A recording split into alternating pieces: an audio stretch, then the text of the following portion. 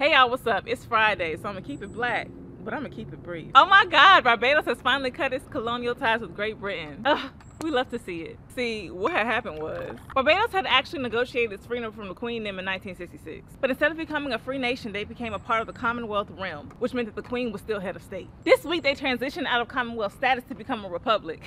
Yes, sir! When they removed the Queen from her station, exited the constitutional monarchy, and elected their very first president, a black woman. Cause period. Upon being sworn in, Governor General Sandra Mason said, "We ought no longer be found loitering, hello, on colonial premises. A queen." Well, they don't do queens no more. I know that's right. I would, however, like you to take note that all this triumph and celebration is occurring in 2021, 394 years after the British occupied Barbados. And now that's not 400 years of slavery, as some would like to lump together just to express oppression. But let me paint a picture for you. Take them to school. When the British occupied Barbados in 1627, they came over there with captives. Started with slavery from jump. Girl, the BBC had the nerve to call them people imported manpower.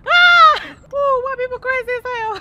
On top of that, slavery in Barbados was far more cruel than in the Americas. People who owned slaves used extreme, sadistic measures of violence to keep black people in line, because across the Caribbean, white folk were greatly outnumbered. The British Empire didn't abolish slavery until 1807, which really only means they started selling new black people into slavery illegally in much smaller numbers. I would also like to take this time to highlight Booster's Rebellion, a revolt that happened in 1816, one of the largest slave insurrections in history, where over 20,000 enslaved people from over 70 plantations rose up. And they just don't get enough credit, and I don't like that. Anywho, it wasn't until 1834 when Great Britain abolished slavery itself. But you know the white folk can't never just give us free. They made enslaved people in the West Indies, including Barbados, matriculate into freedom through a 4-year apprenticeship program, where black people continue to work 45-hour work weeks without pay while still living on the plantation. It's giving sharecropping! Black workers continue to be exploited for their labor in the sugar economy from then up until their independence in 1966. But even after transitioning to tourism, white Bajans have been continuing to capitalize off Barbadian land and black labor, because even though they only account for 2.5% of the population, they still own most of the land. Today, in 2021, colonialism is still out here thriving, alive and well, by the US too, not just European. Guam, Puerto Rico. I think Hawaii would also like us to leave them alone. And not just large-scale colonization, gentrification count too. Oh, so I'm a colonizer because I want affordable housing, to feel safe walking my dog in the hood in a walkable distance to the nearest Trader Joe's? No, Sue Ellen, you're a colonizer because you moved to an area for a better living situation, after somebody else came in and pushed the natives out by force, made the natives unwelcome, and set the space up for your needs and your money, just like they did America.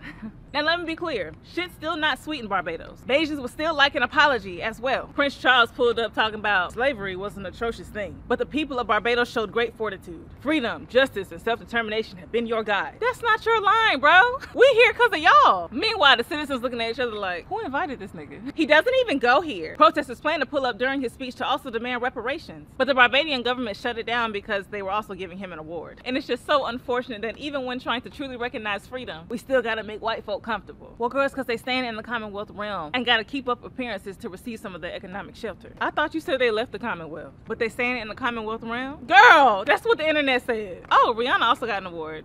Rihanna, if you're watching, I love you.